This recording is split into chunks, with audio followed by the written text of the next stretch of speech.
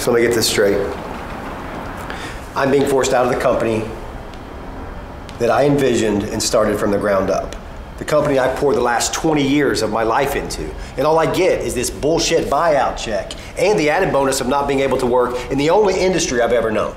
I wouldn't call it a bullshit check. I mean, that's a lot of money, man. It's not enough to get me through the next 5 years, Captain Dipshit. I can't believe you're doing this. I'm your son's godfather, for crying out loud. You're supposed to be the best man at my wedding. Brad, this isn't easy for me. This is as easy as your college girlfriend. God, I can't believe you're doing this. It's because you're skinny now, isn't it? You think you're hot shit. You know what? It's not been that long ago that you look like a really fat, dumb DeLuise. Idiot. You could hide your own Easter eggs. Is there anything else? Yes. If you could please sign this. I'm really sorry, Brad. Yeah.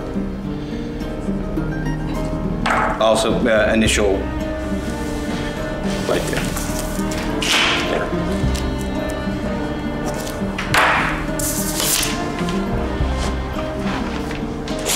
Are you okay, Brad?